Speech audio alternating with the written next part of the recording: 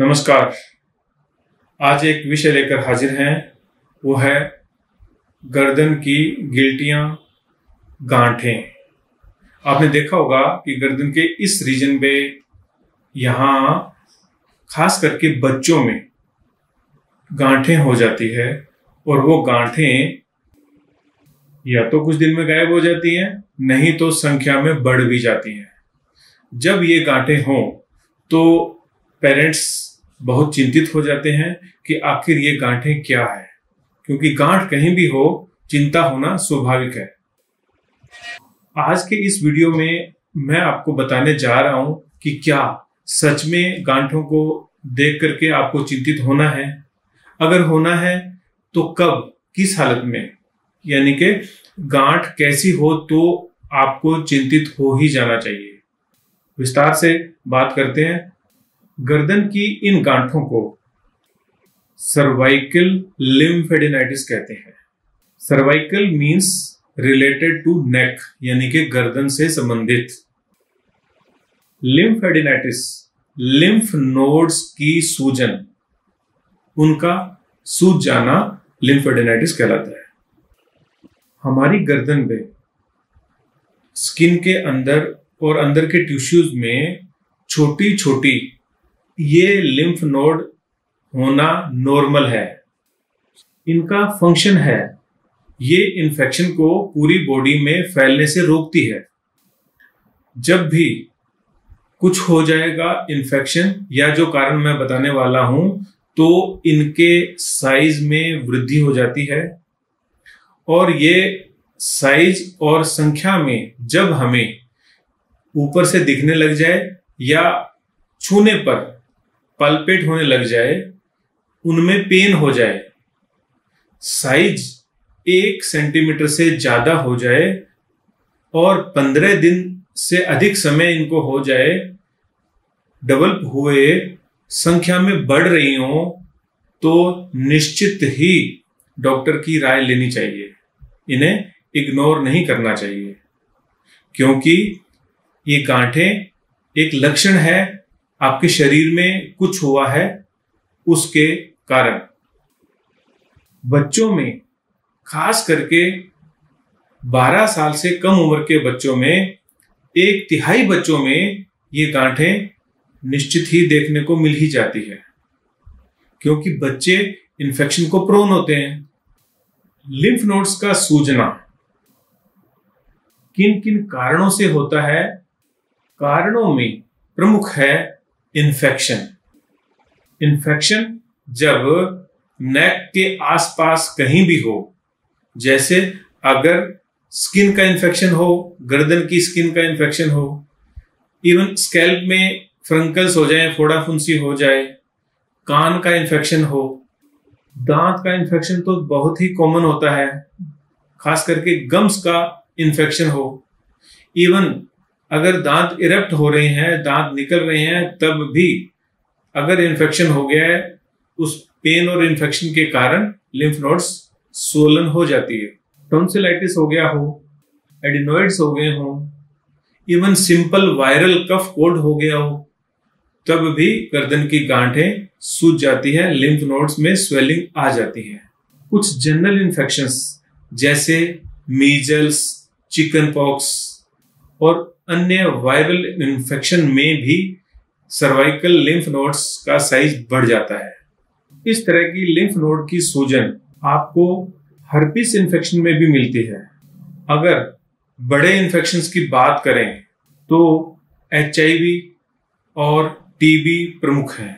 जब lymph node, चाहे बच्चा हो बड़ा हो, बहुत दिन तक ठीक ना हो और साइज में बढ़ रही हो, TB होने के चांसेस बहुत ज्यादा होते हैं। इस तरह की लिम्फ नोड वाली TB को प्राइमरी कॉम्प्लेक्स का हिस्सा माना जाता है। सिंपल कफ, कोल्ड, कान, नाक, गले के इन्फेक्शन की वजह से जो लिम्फ नोड्स सूजती हैं, ये गांठें जल्दी ही ठीक हो जाती हैं और मोस्टली एक साइड में होती है गर्दन के, दोनों साइड में नहीं होती हैं। हो सकती हैं लेकिन चांसेस बहुत ही कम है। ये गांठें पेनफुल होती हैं मोस्ट ऑफ द टाइम्स, लेकिन अगर पेनलेस हो तब भी उन्हें इग्नोर तो नहीं कर सकते। अगर इन्फेक्शन की वजह से हुई है सूजन तो अधिक चिंतित नहीं होना, क्योंकि बॉडी डिफेंस मैकेनिज्म के तहत अपना काम कर रही है। इन्फेक्शंस पूरी बॉडी में ना फैल जाए, इसके लिए एज ए चेक पोस्ट ये लिम्फ नोड्स अपने आप को स्वोलन कर रही है। लिम्फ नोड का खुद का इन्फेक्शन भी उनकी सूजन का कारण बन सकता है। कहीं आसपास इन्फेक्शन नहीं होने पर भी लिम्फ नोड उनके खुद के इन्फेक्शन के कारण भी स्वोलन हो सकती है। स्ट्रेप्टोकोकस, स्टेफाइलोकोकस आदि बैक्टीरिया हैं जो लिम्फ नोड की खुद की सूजन का कारण भी बन जाते हैं। अब वो कारण जिनकी वजह से हम सच में चिंतित होते हैं वो है मैलिग्नेंसीज, यानी कि कैंसरस फैक्टर्स। बहुत सारे कैंसर्स में इस तरह के लिम्फ नोड्स स्वोलन हो जाते हैं और cervical lymph node of course उनका हिस्सा बनते हैं। लिम्फोमास, ल्यूकेमिया और अन्य कैंसर्स जो फेस, नेक, थायराइड, यहां के कैंसर्स अगर होंगे और इवन लंग कैंसर, जनरलाइज्ड कोई भी स्प्रेड जब होगा तो कहीं के भी लिम्फ नोड्स स्वोलन हो सकते हैं। इस तरह के कैंसर्स मेटास्टेटिक या रिएक्टिव स्टेज में जब होंगे तब इस तरह की फाइंडिंग्स हमें मिलती है। जैसा कि आप जानते हैं, cancers most of the times aged लोगों में, बड़ी उम्र के लोगों में 50-60 साल की उम्र के बाद में अधिक होते हैं। लेकिन ल्यूकीमिया पहले भी हो सकता है, यंग लोगों को होता है ये ल्यूकीमिया। कैंसर वाली गांठें मोस्टली हार्ड होंगी और उनकी जो अपीयरेंस है, जो पैल्पेट करने पे जो आपको फील होगा, वो एक तरह से गुच्छे में और रबड़ के अंदर जैसे उलझ गई हो, ऐसा फील होता है। जबकि इन्फेक्शन वाली गांठें आइसोलेटेड रहती हैं, अलग अलग रहती हैं और वो बहुत हार्ड नहीं होती हैं, यद्यपि सॉफ्ट भी नहीं होती हैं, लेकिन अत्यधिक हार्डनेस उनमें नहीं मिलती है। कैंसर से संबंधित गांठें most of the times fixed रहती हैं, उनको मूव नहीं किया जा सकता। पेन हो सकता है और नहीं हो तब भी संभव है कि वो कैंसर हो। साइज इनका रैपिडली बढ़ रहा होता है, संख्या भी इनकी तेज गति से बढ़ रही होती है। अगर 1 सेंटीमीटर से छोटी गांठ हो और साल भर के पीरियड के बाद भी उनकी संख्या नहीं बढ़ रही हो तो आप निश्चिंत हो सकते हैं कैंसर नहीं है, ऐसा पॉसिबल है। लेकिन इसके अपोजिट जो मैंने बताए हैं इंडिकेशंस, अगर वैसा है तो जरा भी इग्नोर नहीं करना चाहिए। सर्वाइकल लिम्फेडेनाइटिस के कुछ अन्य कारण भी है, जैसे ड्रग रिएक्शंस, कोई चोट लग गई आपको, SLE, रूमेटॉइड अर्थराइटिस, सार्कोइडोसिस आदि। तो आपने देखा कि गर्दन की ये गांठें केवल अपने आप में एक रोग नहीं है, किसी अन्य बीमारी का एक लक्षण है। यहां से आपको क्लू मिलेगा कि हां कुछ एबनॉर्मल है, जिसका राइट इन्वेस्टिगेशन जरूरी है। इस तरह की गांठें यानी कि लिम्फ नोड्स केवल गर्दन में ही हो सकती हैं, ऐसा नहीं है। ये गांठें बगल में यानी कि अंडर आर्म्स में, ग्रोइन्स में, इवन पेट में भी होती हैं, जिनको मेसेंट्रिक लिम्फ नोड्स कहते हैं। जब भी गांठें हैं, आपको फील हो गया, आपको नजर आ गई है गांठ, खास करके गर्दन की गांठें, तो आपको ध्यान देना है और डॉक्टर के पास जाना है। डॉक्टर इन गांठों को छू के देखते हैं, मूव कर रही हैं, पेन है नहीं है, हार्ड है, सॉफ्ट है, एक तरफ है, दूसरी तरफ है, संख्या में कितनी है। इनके साथ साथ कोई और तकलीफ है उसको भी डॉक्टर जानते हैं। आपके मुंह का एग्जामिनेशन करेंगे, दांत का एग्जामिनेशन करेंगे, गले को देखेंगे, फेरिंग्स को देखेंगे, कान की जांच की जाती है। स्किन को देखेंगे, कोई सेबोरिक डर्मेटाइटिस या स्कैल्प के इन्फेक्शंस तो नहीं है आपको। इन सभी जांचों के साथ साथ आपकी पास्ट हिस्ट्री को देखा जाता है कि कहीं herpes हुआ था, मीजल्स हुई थी, चिकन पॉक्स हुआ था। पूरी हिस्ट्री के बाद आपको उसकी वजह से होने वाली परेशानी को जाना जाता है। फिर नंबर आता है इन्वेस्टिगेशंस का।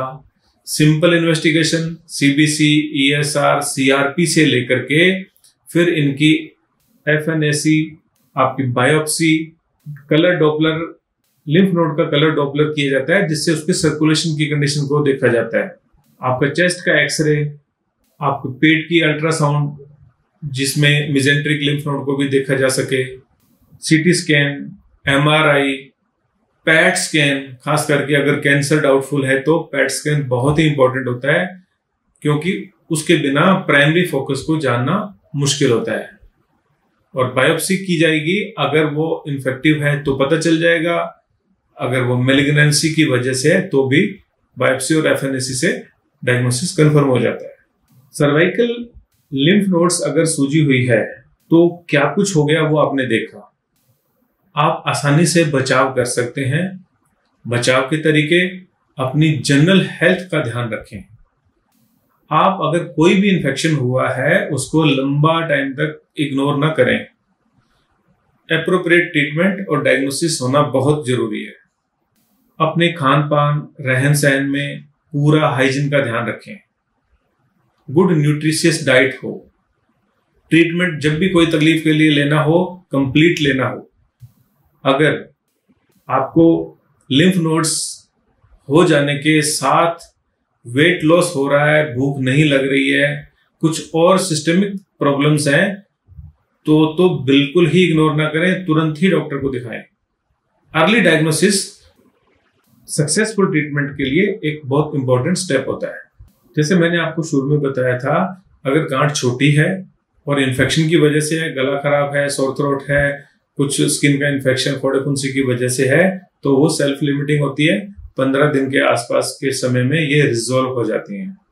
लेकिन अगर ये रिजॉल्व नहीं हो तो ट्रीटमेंट के ऑप्शन के रूप में आपके पास क्या क्या है मैं आपको बताने जा रहा हूँ।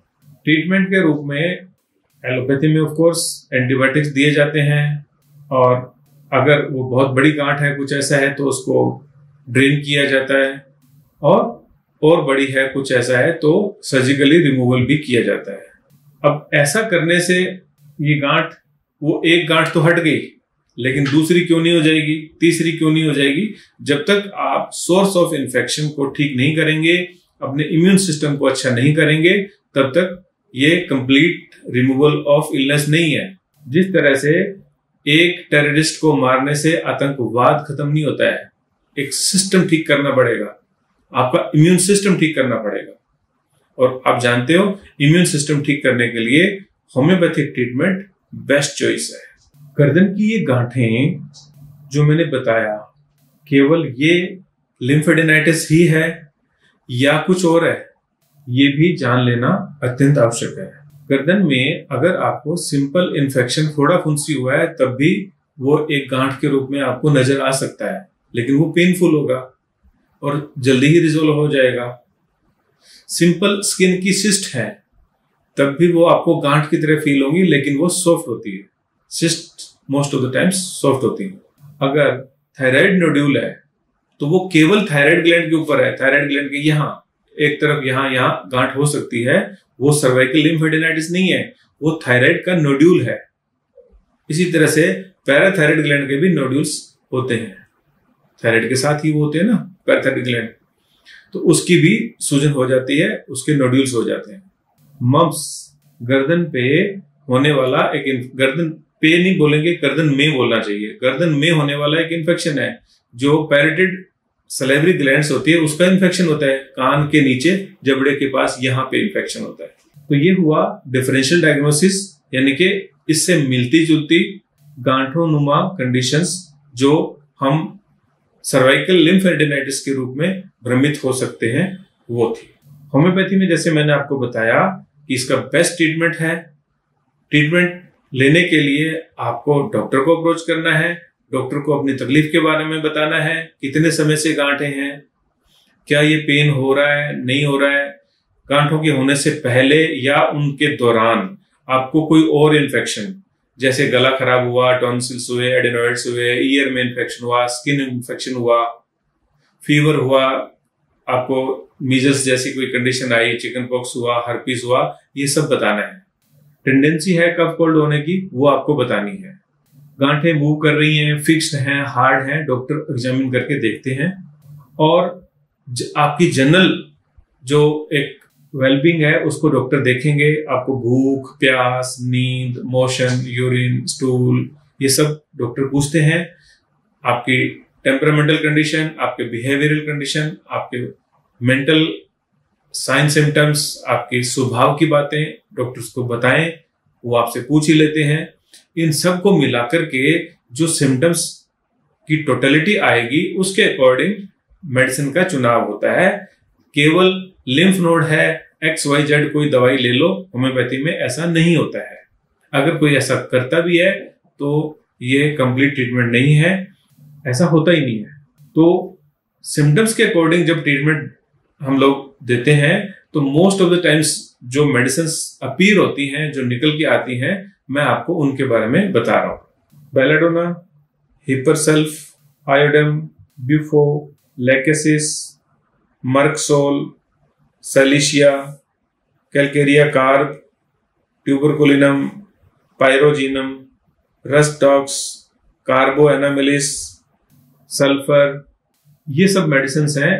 इनमें से कोई तो कोई medicine most of the times select होके आ जाती है।